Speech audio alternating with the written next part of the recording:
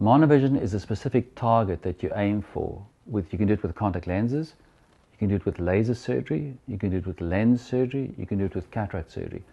And so with monovision, you specifically target one eye for distance vision and one eye for near vision. So normally, if you do cataract surgery, you target both eyes for distance, but then the person can't read.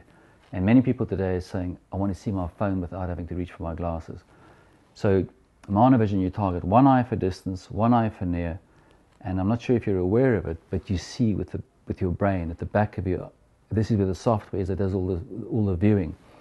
And with monovision, you make the one camera, the one eye, good for distance vision, you make the other camera, the other eye, good for near vision, and the brain does the orchestration of which one is using at what time. And so between the two, you simply have a view of the entire field that's in focus.